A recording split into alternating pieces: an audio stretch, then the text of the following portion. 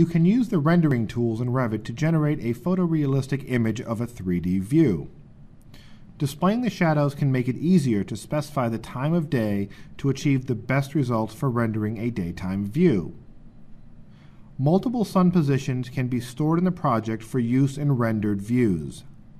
Select a sun setting or duplicate and customize an existing sun setting to specify the location and date and time for the shadows in the view.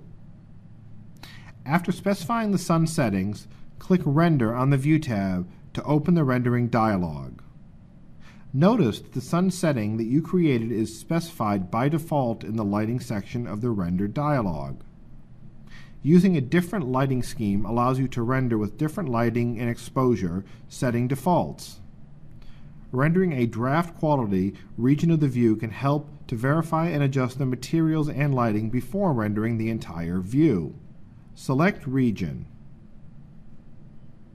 Adjust the boundary to limit the area of the view being rendered and click Render.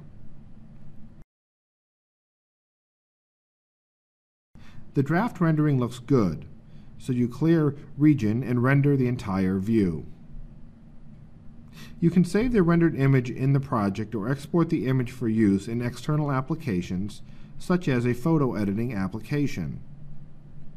Renderings saved to the project are available under the Renderings category in the project browser.